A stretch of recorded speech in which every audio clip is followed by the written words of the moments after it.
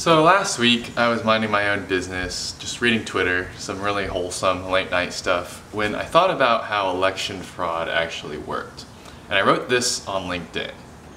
Republicans are fighting to prevent voter fraud, optimizing for precision. Democrats are fighting to prevent voter suppression, optimizing for recall. Are we actually going to get to a proper F1 score? And so I thought that this was smart. But then this guy commented on my post, and I realized that I didn't properly understand precision and recall because I wasn't sure if he was right or not. I just knew that they were trade-offs. I just had an intuitive idea that it applied to the election, and that I knew that somehow voter fraud and voter suppression were directly related to each other. So today, let's dive into exactly how they relate and then how the different partisan sides are drawn, depending on your beliefs and what you believe about the election. If you haven't already, please like and subscribe on my channel. It really helps with boosting the YouTube algorithm towards enjoying my content and really helps me make more videos. First, let's draw out all the different ways that election fraud can happen. Here, I'm drawing a confusion matrix to understand each scenario. The human in this box represents a legitimate voter that ends up voting in the election. This alien represents an illegal voter that gets caught voting in the election / does not actually vote. In this case, the alien is being suppressed. This box in the upper right is now a legitimate voter that can't vote in the election. This would be voter suppression. We know this happens in the United States.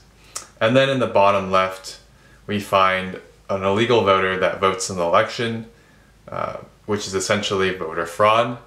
We assume that this also occurs as well. Okay, so given these scenarios, we know that everyone wants legitimate voters to vote in the election and illegitimate voters to not vote in the election. So exactly where do the partisan lines actually get drawn? The difference between Republicans and Democrats is what either side believes to be a bigger problem. Let's say, for example, that we have 100 votes total in the entire country to make this example simpler. Republicans believe that there will be a ton of votes that will be fraudulent. For simplicity's sake, let's say that they believe that half of all the votes being cast are legal and half are real legitimate votes. Democrats believe that there will be a ton of votes that are being suppressed. For simplicity, let's say that they believe that all votes are real, but half of the votes are being suppressed by voter restrictions, and the other half of the people can vote fine. Now we can actually see where data science is applied. We now have a confusion matrix where we have every single scenario of how votes can be cast and suppressed and fraudulent in the election. We can apply the definitions of sensitivity and specificity to our confusion matrix. We have true positives, true negatives, false positives, and false negatives. The way I try to keep this simple is that the second part, the positive or negative, describes the actual state of what is true. And then the first part is the identification. So for our example, if a legitimate voter votes in the election, it is a true positive. But if a legitimate voter does not vote in the election, then it's a false negative, where the negative represents the voter did not get out to vote, and the false indicates that the vote was suppressed. On the other hand, a false positive means an illegal voter successfully votes in the election, given the positive means that they successfully voted, and the false indicating that the vote was not legitimate. Let's go back to the equations of precision and recall. So how do they actually relate to what the Democrats and Republicans actually want to optimize for? Recall is a number of true positives divided by the sum of negatives plus true positives as well. Precision, we know, is a number of true positives divided by the sum of true positives plus false positives. This is why Republicans are interested in optimizing on precision.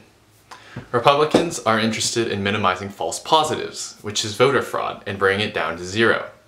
Because precision and recall are direct trade-offs, this causes more voter suppression, which are the false negatives.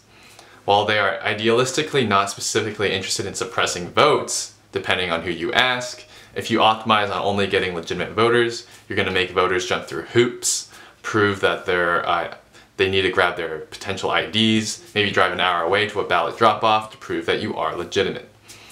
Democrats, on the other hand, are interested in preventing voter suppression, which means that they're trying to minimize the value of false negatives. This in turn will then increase the value of false positives, which results in more voter fraud. because they're trying to make it easier for anyone to vote, this will obviously bring the increase in voter fraud up when you lower the restrictions for actual voting. The only way to actually optimize between false positives and false negatives is what we know in data science as the F1 score, which is the harmonic compromise of both sides. So this is where politics actually comes in and data science goes away. Depending on each individual's belief, you'll believe that either voter fraud or voter suppression is the bigger issue. If you believe there are more cases of voter suppression than voter fraud, you are likely siding with liberal values. If you believe there are more cases of voter fraud than voter suppression, then you are likely siding with conservative values. Why is this actually the case? This needs a deeper dive into a discussion about political science, which is outside of my domain knowledge. But it's up to you to do the research and understand what the actual big issues are. This election is really important, so I'd like to end this kind of explanation and hope that it really helped with your understanding of how data science is applied to this issue on election fraud, and hope that you'll do more research and actually go out and vote for a November 2020 election this year. Thanks for watching, and please like and subscribe for more videos on data science from me. Bye.